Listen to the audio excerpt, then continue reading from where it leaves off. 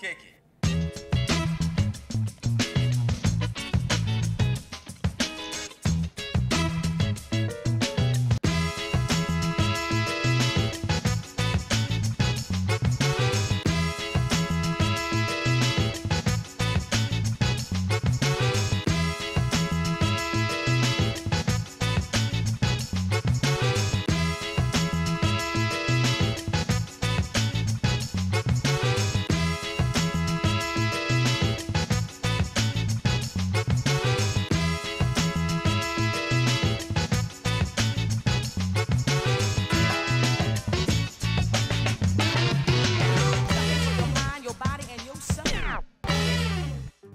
Hi, I'm Karen. Welcome to my kitchen. Today's backwards day, which means we're starting with dessert first, but with a healthy twist. Now, there has been no organization more dedicated to healthy eating than the American Diabetes Association. And here to help us understand why it's so important to eat healthy is Dr. Bonner, the president of the Local Leadership Council of the American Diabetes Association. Dr. Bonner, welcome to the kitchen. Thank you. Happy to be here. Well, I am thrilled to have you here, and I have so many questions for you. But first, I want to start cooking, and we are making a delicious apple crisp. And I got the recipe, by the way, from diabetesfoodhub.org. And this is a delicious dessert, and you don't really think about having desserts when you have diabetes. You think, oh, I've got to cut out everything sweet. But we are here to tell you that that's not the case. So we are going to start by chopping some apples. I've got just about 5 or 6 red apples. So they can be Gala or Macintosh, that's fine. And I'm going to go ahead and slice these up while I ask you some questions. Now, it seems like you hear so much more about people having diabetes these days than you used to. Is that the case? Absolutely. Diabetes is far more prevalent now than it has been in previous years, largely due to the obesity epidemic. Diabetes is both a lifestyle disease and a genetic disease. And the lifestyle that contributes most towards the prevalence of diabetes is obesity. And why do you think we have this obesity epidemic? Largely because people choose to eat those kinds of foods, particularly high in sugar and fats, that contribute to obesity, and also that we don't get the kind of exercise that we used to get. What are some of the tips that you would give to someone as far as trying to plan their lifestyle if they've just been diagnosed? Because that's a hard thing to hear. The management of diabetes for the newly diagnosed diabetic really revolves around 3 things. Number 1 is diet. Number 2 is exercise. Number 3 is medication. But clearly, lifestyle changes, not just a diet, but a lifestyle change involving the foods that the individual eats, the amount of exercise that they get, along with the medication, are all equally important. Now, is there a way based on your diet, you can prevent diabetes? Absolutely. We know that there are about 90 million people in this country that have pre-diabetes. That is, their blood sugars are higher than normal, but not high enough to be classified as diabetes. This group of people are the ones for whom dietary changes will have the greatest benefit. These people can reverse the onset of diabetes and prevent the complications associated with diabetes simply by lifestyle changes without medication. See, that is fantastic. And a lot of people will think, well, you know, it's so expensive to be healthy, but it's a lot less expensive to eat healthy than it is to have medical visits all of the time. Right, and the complications associated with diabetes, which are very, very serious. Absolutely. So a lot of people think they have to have really fancy equipment when they're in the kitchen, and you really, you need your knife, your hands. But for coring apples, you want to get those apple cores. Sometimes if you don't have one or you don't feel like running out and buying one, you can just use your knife. It's really simple. Cut your apple into quarters like this one, and then you just cut on an angle, and you can cut the core right out of there. So it's going to save you a lot of time, it's going to save you money, and then you can go ahead and slice up your apple. And the recipe calls for 5 cups of sliced apples. Depending on the size of your apple, that might be 4, that might be 6. So I've got about 5 cups of apples chopped here. It didn't take long at all. And what I love about this recipe, and most of the recipes I've seen on the website, they're really fast and really simple, and they're really pretty. So I will absolutely make a lot of them for my family, even though fortunately none of us have to worry about diabetes. I have greased a 9x13 pan, and I'm just gonna put these apples, I'm not gonna put any seasonings or anything on the apples. They're gonna get all that from the topping. I'm just gonna spread those in here. And then I'll make the topping, and it's super easy too. And it's very simple. What I like about it is it has oatmeal, which is a whole grain. So that's good for you too. And it also has iron and all kinds of great stuff. So I've got half a cup of oatmeal. And this is easy, just dump it all in there. Got some brown sugar, a little bit of flour, about a 1/4 cup. And I'm gonna add my spices. And if it's fall, this is perfect because you're using these fresh apples and you've got cinnamon and nutmeg, and it's really gonna make your house smell good when you're cooking. You don't feel guilty at all when you eat it. That's the best part. And then I've got some vanilla, and here I've got 2 tablespoons of margarine. So I'm assuming that margarine is a better option than butter. Absolutely. When you're trying to watch your calories and your fat. I'm just gonna dump it in here. I'm gonna get a little messy and use my hands now. They're such a good tool, and you can really feel kind of how you're dispersing this. You wanna mix in the oats and the butter and the cinnamon and the nutmeg all together. And the best way to tell if it's really incorporated is kind of using your hands and going by feel. Gets a little messy though, but don't be afraid to get messy. It's great for if you want to cook with your kids too. They love to get messy in the kitchen, or just in general, right? Yes. I know mine does. Whew. So that's about it. So you see how easy this is. You don't have to have any sort of great chef skills. Just slice up some apples, play with your food a little bit. And then I'm gonna take this crisp top and pour it right over the tops of the apples. Meanwhile, I've preheated my oven to 375 degrees, and it's gonna cook for about 30 minutes. You can always check by sticking a fork into one of the apples to make sure it's done. And now all we're gonna do is pour this on top, and you really wanna make sure that you spread it out evenly. I don't know if you can smell that, but I can smell just the nutmeg and the cinnamon already. And once the apples start baking and the juices start flowing, it really fills up your house. And I understand November is Diabetes Awareness Month? Yes, it is. It's National Diabetes Awareness Month, and it's for this reason that we want to focus the attention of the public on this very significant and dreaded public health problem involving 30 million people and having serious complications, all of which can be avoided by appropriately managing the diabetes. The blindness, the heart disease, the kidney failure, the loss of limbs, all these dreaded complications really can be avoided if people, number one, know that they have the disease, number two, manage it appropriately. And you have to be your own self-advocate. Absolutely. You've got to take care of yourself. Yes. I'm gonna pop this into the oven, and in the meantime, I actually made one ahead of time, and it smells like it's ready. So let me set this over here.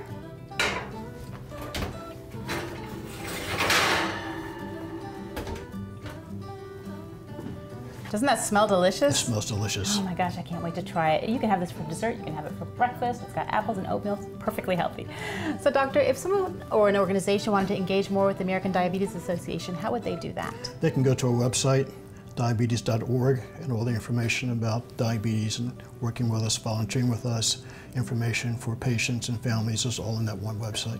Great, make sure you check it out because this is really important stuff. Diabetes.org. Diabetes.org. Thank you so much, doctor, for My pleasure. coming and hanging out with me in the kitchen today. Thank you, I've enjoyed it. Don't go anywhere. Now that we've got dessert done, when we come back, we are continuing with a dinner that's going to surprise you.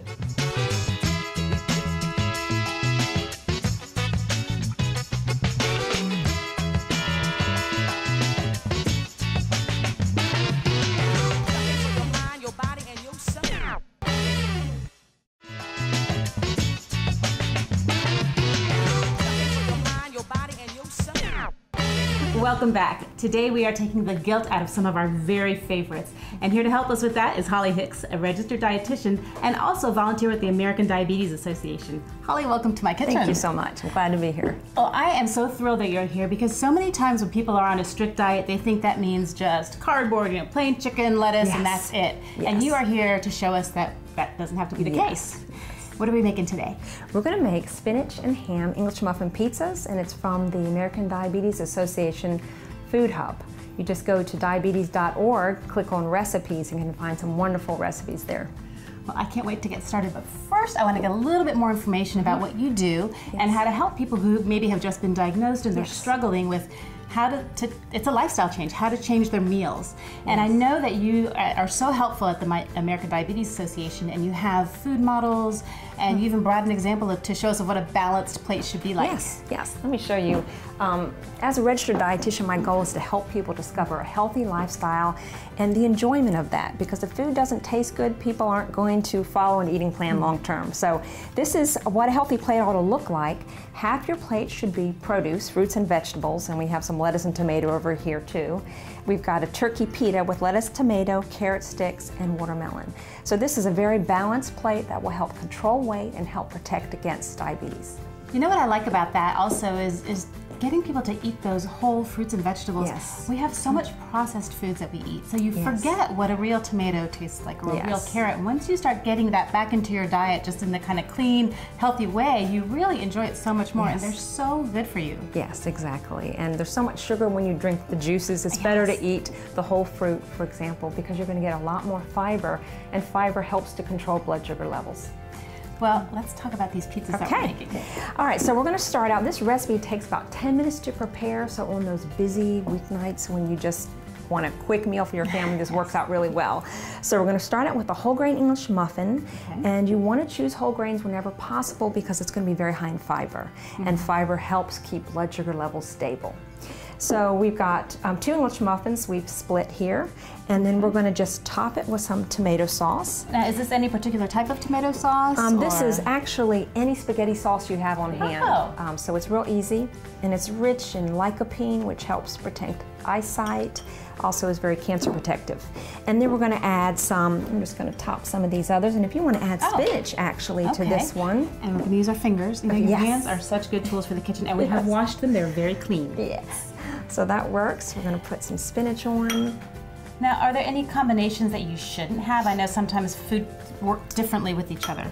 Actually, when you combine different vegetables together, you actually get a sort of a synergistic effect, and you get better nutrient absorption when you do that. But the important thing also to keep in mind is that we need to have portion control. Absolutely, that's right. And we're kind of just using our hands here, but you would want to follow the recipe exactly and use your tablespoons, your measuring cups, etc., to make sure you've got the correct calorie count there.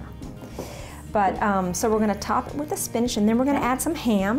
And that's just regular deli ham? Regular deli ham. I chose the one that doesn't have the nitrates, the uncured one. I always do that with my daughter too. I want to be extra healthy. Yes. All right, next we're going to put our cheese on, and I'll go ahead and top that. And how much cheese did you use? Okay, so it's going to be ½ a cup for the whole recipe, so that's about 2 tablespoons per pizza. Right.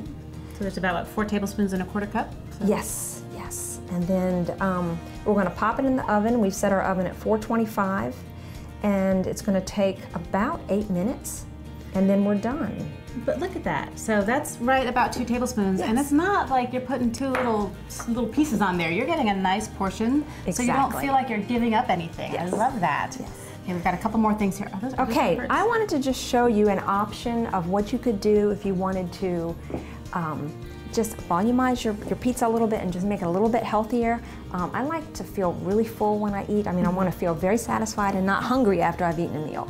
And 1 serving of this recipe is 1 of these English muffins. So you could add some sauteed, I've got red pepper, mushroom, and onions here. And I've got some artichokes, which are going to be very high in fiber. So, does it matter how many vegetables you put? I know we're watching our portions and everything because of the sugars. That's a great question, because you can add a variety of non-starchy vegetables, and it's going to keep your calories low and just increases the fiber, which stabilizes blood sugar levels even more. And so this is fantastic for someone with diabetes to know that you can still eat fun. I mean, it's pizza. These are all set and ready to go, so we put them in the oven at what temperature? 425. And how long do they need to be in there? 8 minutes, and we're done. Wow, so it's a quick, healthy, easy snack. Yes, well, what more can you want? And it's pizza. So let's pop them in the oven. Sounds good.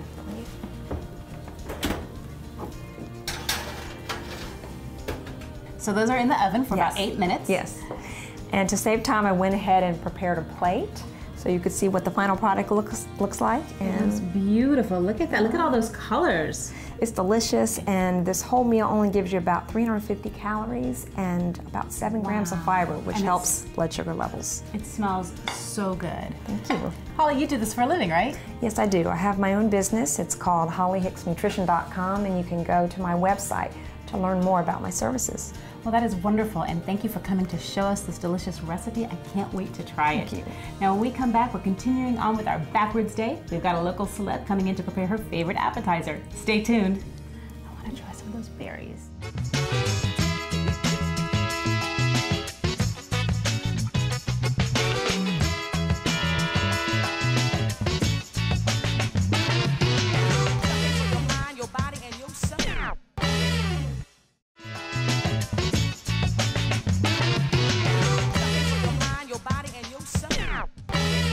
Welcome back. We are on the final step of our Backwards Day, and here we have a local celebrity in the kitchen who is going to share one of her favorite appetizer recipes. Now you might recognize Leanne from her days as a journalist, but now you are a healthy eating proponent, and you are someone also who is involved in getting out the word about diabetes. That's right. I'm a type 1 diabetic, so I've had to kind of change my eating completely, and I've changed my focus too with the talents I have in terms of communicating. So I have joined the American Diabetes Association local board, so I help get out the word, and I also created a website, healthydiabetic.org, to give people support from everything from eating to sleeping to moving to all the components that it takes to really kind of be a healthy diabetic. Well, I have a lot of questions for you, but the first one is, what are we making today? We are making bell pepper poppers. Try to say that 10 times fast. That is not easy. You don't want to hear me. Yeah, and you know what's great about the diabetesfoodhub.org is that it gives you these alternatives.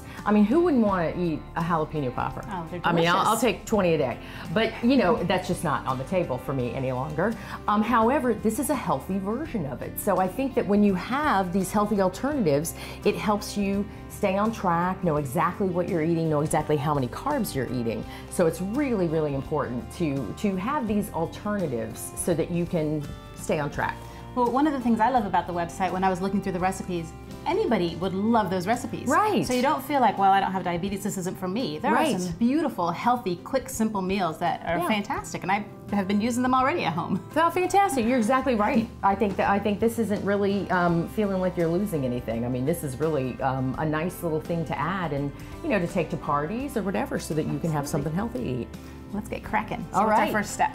The first step is that we will have sprayed a pan, Okay.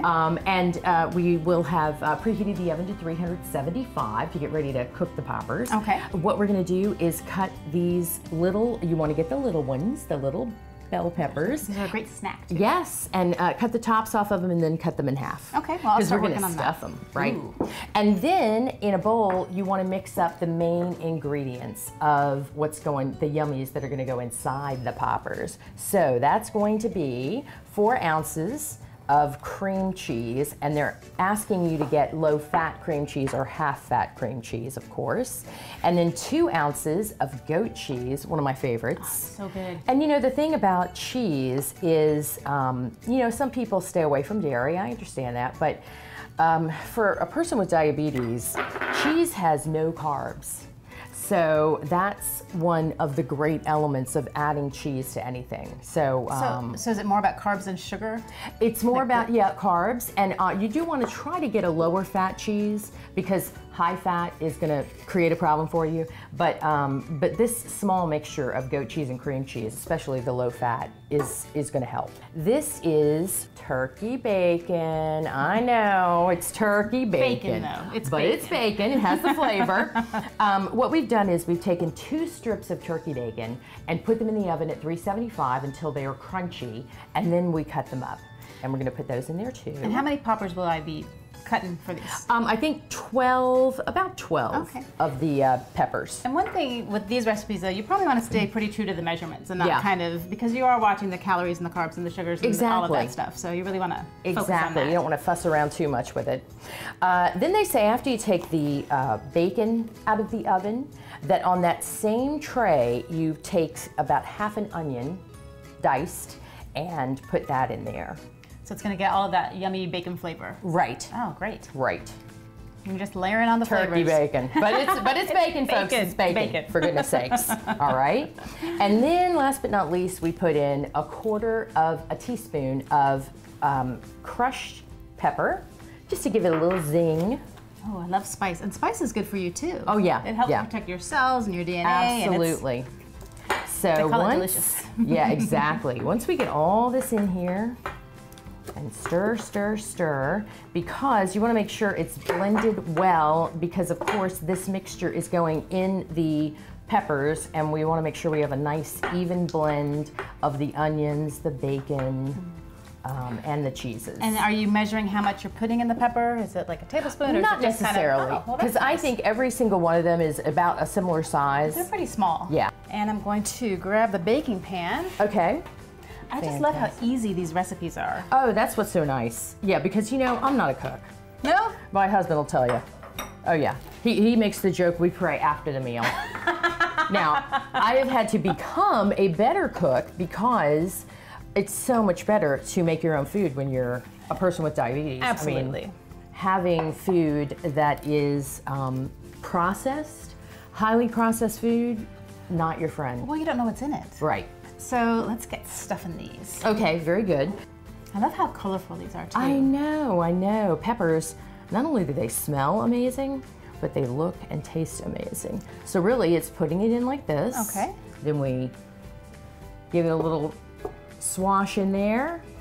And look how pretty that is. Regular breadcrumbs? Yeah, regular breadcrumbs. It's such a small amount of breadcrumb with these that I feel like using the breadcrumbs really doesn't add too much. Yeah. I chose some Italian breadcrumbs because it has, it adds to the flavor. I'm not as good as this as you are. I'm making a mess. Oh my goodness. So what other information can people find on your website? So I found that I really wanted to create a place that people could come and they could look for healthy alternatives for food, which kind of preceded the Food Hub, but I'm just so thrilled at what Food Hub has done. Because I knew that people were going to want to eat what they want to eat. So for example, if you want to eat ice cream at 8 o'clock at night, you can't do that as a diabetic. Sure. But there are recipes that include things like smooshed bananas or freezing yogurt or, you know, alternatives so that you can, you know, have that same texture, that same feeling when you get that big craving. Because that's what people have such a hard time with.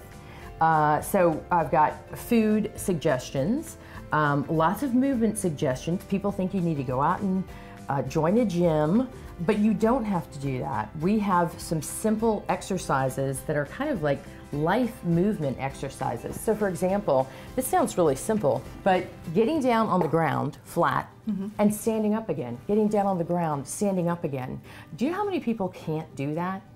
It is a very hard thing to do if you are 60 years old and you have not been moving. And so there are simple things that you can do to keep yourself strong and healthy. So that's kind of what the website is. And then on a more personal note, just things like stress. Stress is a huge issue when it comes to your blood sugar. And you've got to figure out ways to handle that. Now, I've moved to meditation. And I'm not a shishi lala person, but meditation has helped tremendously in my stress level. So even talking about things like that, you know, just everything that And just goes everyday into, life. Yeah, exactly. Well, let's pop these in the oven. So they go in at 375 for how long? 20 minutes. Great. Let's stick these in. Sizzle, sizzle, sizzle. And I heard that you already had some whipped up for us. Oh, it's magic of TV, right? You just, yes, these have been done. I'm dying to taste them. They look and they smell delicious. Yes. Let's get this out of the way and bring these up here. We can give them a try. Fantastic. There you go. All right, I'm going for a red one. All right. I like the red peppers. Are they as good as they smell? Oh my gosh. Oh my gosh, those are really good. I'm so excited. I'm gonna dig in, but I don't like to talk with my mouth full. So I I want to understand. thank you so much for coming and sharing you're this so welcome. incredible recipe. How can they Woo. find your website? Those have some zing, baby. I may have gone heavy on the pepper on those. I love it. Woo! You better know it. So tell us once again what your website is. It is healthydiabetic.org. Hot and healthy diabetics. Yes, healthydiabetic.org. I'm relaunching also. So there'll be more exciting things coming up in the months to come. It's going to be a great site. Make sure you check it out. And don't forget to check out diabetesfoodhub.org where you can get this recipe, all the things we've cooked today, and so many more for you and your family. They are absolutely delicious. If you missed any of this or other episodes, you can find them on yourreview.com. Don't forget to like me on Facebook at Karen is Cooking from the Heart. And remember, you don't have to be a trained cook or chef to make delicious, diabetic-friendly food for you and your family. You just have to cook from the heart. I cannot wait to try this. It looks so good. But I, blah, blah, blah, blah, blah. Thank you for the bloopers. Yeah.